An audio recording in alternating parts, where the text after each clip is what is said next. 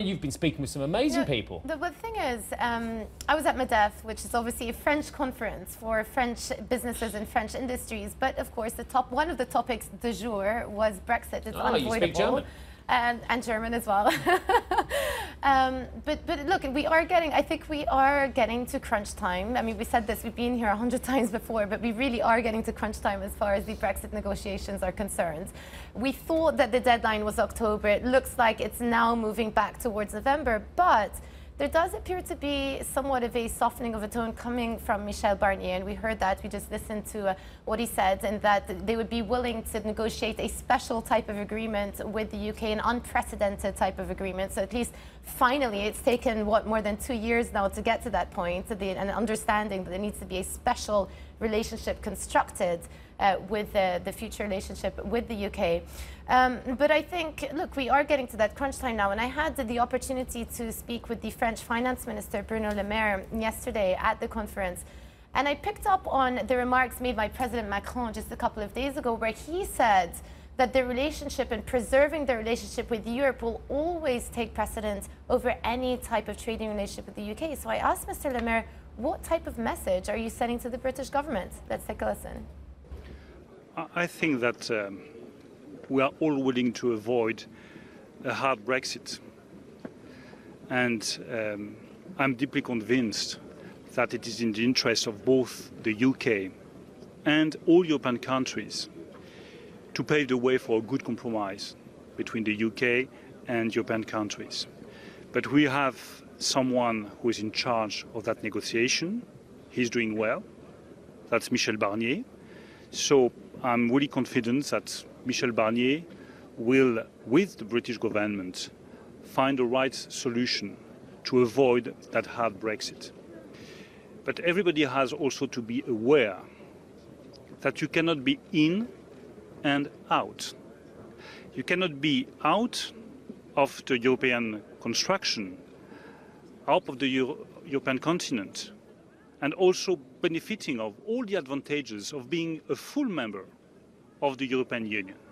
If you are out of the European Union, you do not have the same position, the same rights, and the same advantages than the other member states. Right, so let's just recap the main points of what he said. He said all sides should try to avoid a hard Brexit, so nothing really new there. He says that it's in all sides' interest to compromise. That is slight softening of tone in line with what we heard from Michel Barnier as well. He said that he has full faith in Michel Barnier and full faith in that Barnier will find the right solution to avoid this hard Brexit. However, and there's always a however when it comes to anything related to Brexit discussions, the UK can't be both in and out. They can't have an a la carte type of Brexit. So they can have an a la carte, can't they? Everyone else. Well, they have to have an a la carte by definition, don't they? Well, I suppose, I mean, there's the Norway or the Canada version, yes, which do set some precedent for a relationship where you do actually have some elements that you tick the box and say yes, yes, yes. But my problem with this is that the market has rallied on the prospect of the conclusion of a settlement, and yet it's not much, Jeff. Well, it's enough. Well, it's a change. 128 to 130. But it's not gone gangbusters, is it? It's like listening to the teacher in Charlie Brown. You know, you're not getting any specifics or details. It's just more wah, wah, wah, wah, wah from both Barnier and Rab at this point.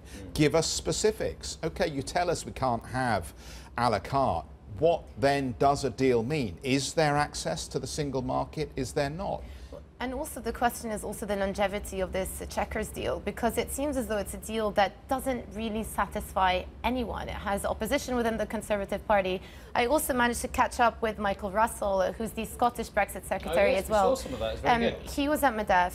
And I asked him whether or not the Chequers deal would be acceptable for them, because obviously the Scots are pushing for, well, no Brexit, but if there had to be a Brexit, the softest type of Brexit that could be constructed. And even he was pretty tepid in his response. He said, well, I mean, Chequers is closer to what we're aspiring for, but doesn't quite tick the boxes. So this Chequers deal for me is going to be a question of longevity, whether or not it can morph into a different format, even softer, or whether the Tory party can succeed at reining it back and taking away some of the compromises that's already been put to the table.